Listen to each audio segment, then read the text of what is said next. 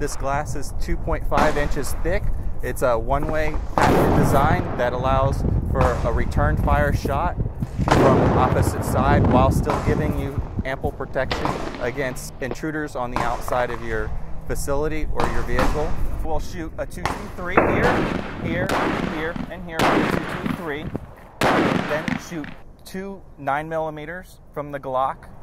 From that point, we will then come back out to the field, rotate the glass around 180 degrees, remove the witness panel, allowing you to see the return fire shoot through. Once it's flipped around, we will then put another marker on there for you to see the actual penetration point.